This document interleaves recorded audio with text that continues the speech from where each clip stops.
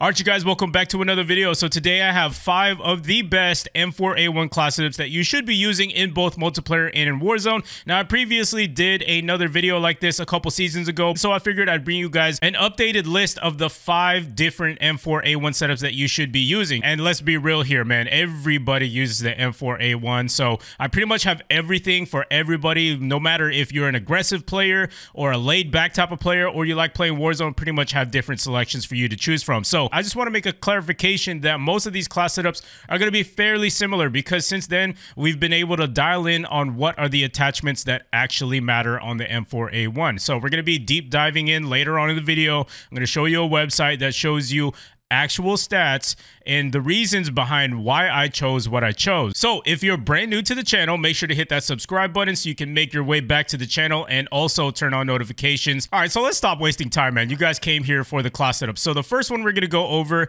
is the aggressive class setup. Keep in mind, this is for multiplayer. So for the muzzle, we're running with the monolithic suppressor. No need for explanation here. Most of you guys should know this by now, but long story short, if you don't know, monolithic suppressor adds about 10% to your damage range, and it also at the same time gives you that sound suppression. So that's why I'm running with the monolithic suppressor. This is what is going to keep you alive in most matches, because enemies won't know where your location is when you're using the weapon. All right, so a lot of you guys are going to say, why aren't you running a barrel on this? Well, if you take a look, this is an aggressive class setup. When you play aggressive, let's think about that. You play up close and personal, or maybe engage in short to medium long range gunfights. So you don't really need a barrel. All a barrel does is that it increases your damage range. If we're playing up close, we don't need that extra 10 or 15% in damage range. So that's why we don't need a barrel on it. I did make a video solely on this class setup to show you guys in game of a gameplay of me using this setup and how effective it still is in multiplayer. Most of your engagements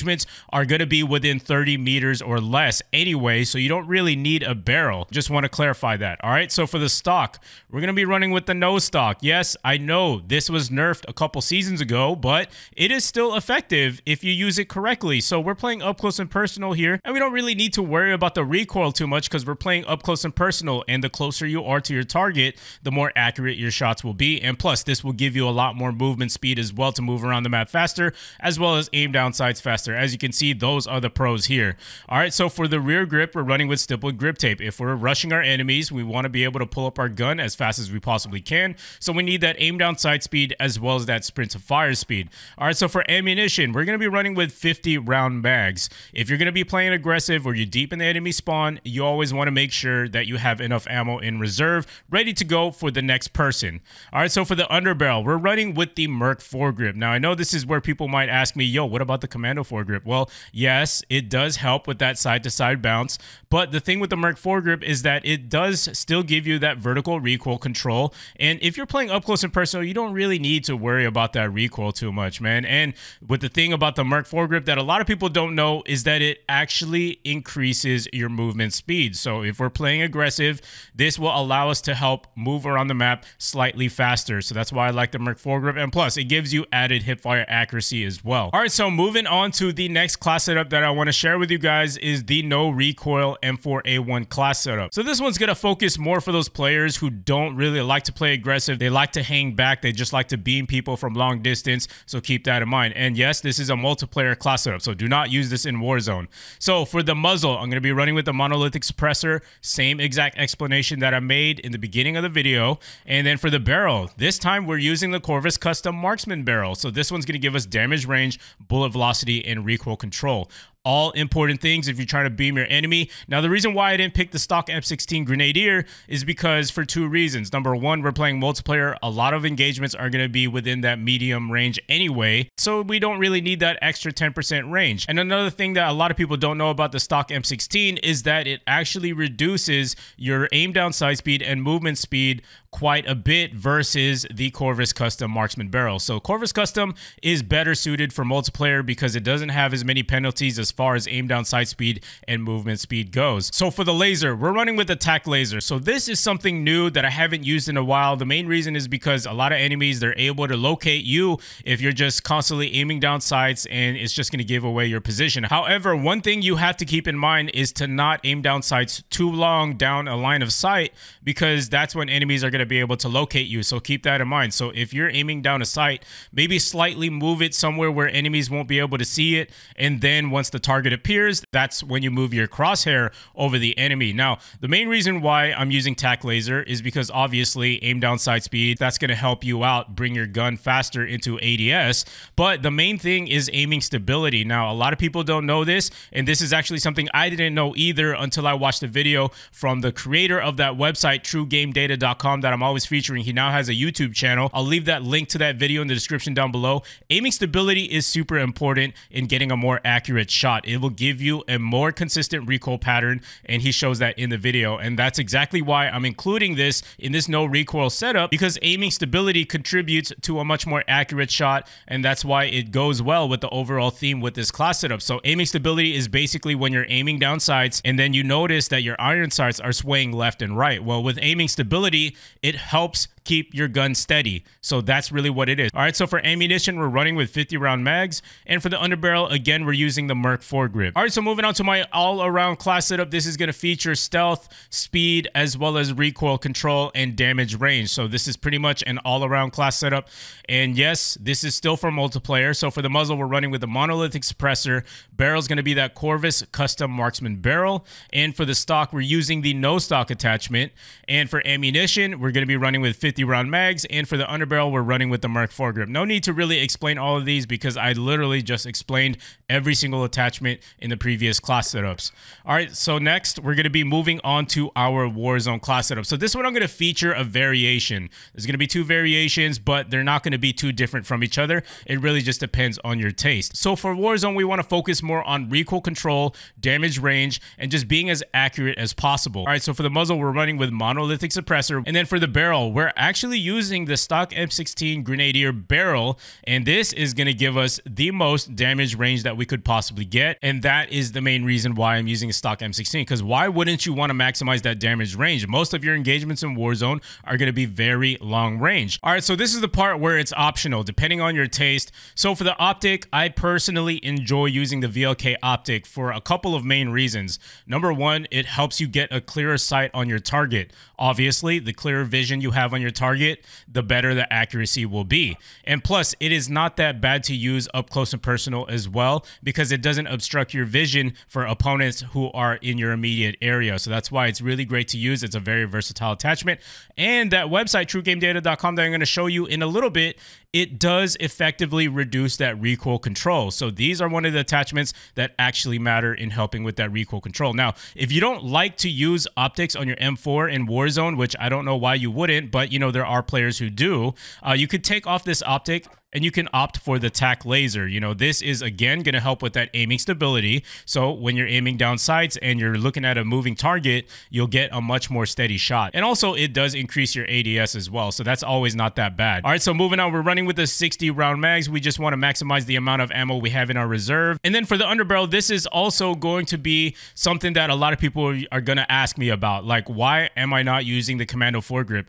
Commando Foregrip was effective a couple seasons ago, but after a couple updates, you know, sometimes they do stealth updates here and there and they don't tell us what they changed. But for me personally, I was using the Commando Foregrip and it just didn't feel the same. I felt like my gun was still going all over the place. So I went into a private match. I tested out these different attachments that people normally use, like the Merc Foregrip, Ranger Foregrip, Commando, and Operator. And I concluded that the Ranger Foregrip helped me get the most accurate shot. So I'll pull up a screenshot here just so you guys can see what I'm talking about. The Ranger Foregrip gave me the best results as far as controlling that recoil as much as possible, and it gave me the smallest diameter and most consistent bullet pattern. The Operator Foregrip gives you more of a penalty in ADS speed anyway, so the Ranger Foregrip does help in that aspect, and it also does give you aiming stability, which does make sense and goes along with the theme of how it helps you with recoil control. All right, so now that you've seen my 5 different variations of updated M4 class setups, let's go ahead and transition over to the website. This is pretty much an educational part of the video. If you want to leave, I don't blame blame you, but consider leaving a like. It will show me this is the kind of content that you want to continue to see. So let's go ahead and take a look at the barrel. And I want to talk about the Grenadier versus the Corvus Custom Marksman barrel. So the M16 barrel does give you a 40% increase in your damage range versus the Corvus Custom Marksman barrel, which is at 30%. So there really isn't much of a difference here, but the main difference is the ADS speed as well as that movement speed. So Corvus Custom has less of a penalty in ADS speed, so it makes a lot more sense to use this in multiplayer versus the stock M16 at 67 milliseconds for ADS speed.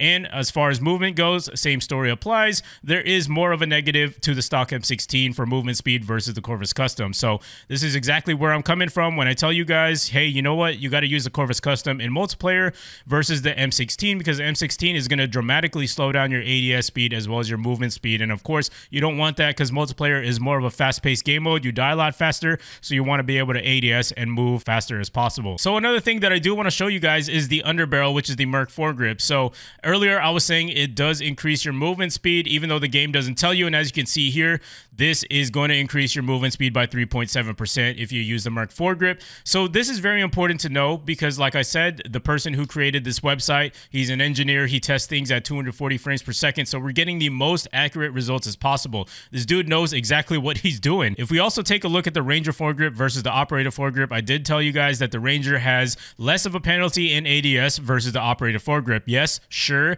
the recoil patterns and recoil control does look similar, but you know what? Why would I want to use the Operator Foregrip if it clearly gives me the same results as far as recoil control goes, but it has more of a penalty in ADS? So that's why I'm choosing to go with the Ranger Foregrip, because it gives me less of an ADS penalty. All right, now the last attachment that I do want to talk about is the TAC laser. I did mention that aiming stability helps with recoil control. Now, I didn't mean that in a sense where it actually shows on paper that it controls your recoil control. It is something that is a practical thing that helps you out in the game, because if you're aiming down sights and your weapon is moving left and right, you're going to have a harder time hitting your target. But with the Aiming Stability Pro, it's going to help your weapon stay as steady as possible. So it doesn't show here on paper, and that's why I'm telling you guys to go to that video that I'm linking down below in the description to go ahead and check out that video if you want more of an explanation of how aiming stability works. And also make sure to let him know Turboman sent you. All right, so going back to the site, once you've plugged in all of your attachments, you can go ahead and compare and contrast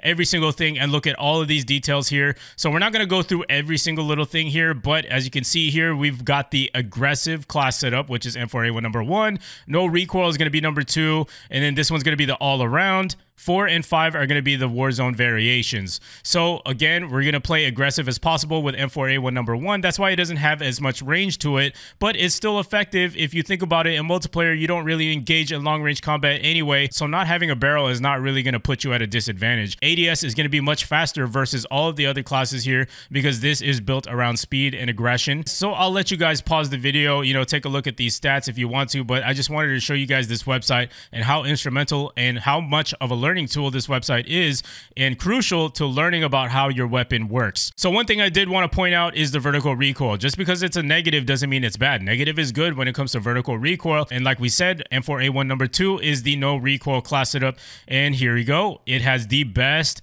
recoil control versus the other two M4A1 setups we have for multiplayer.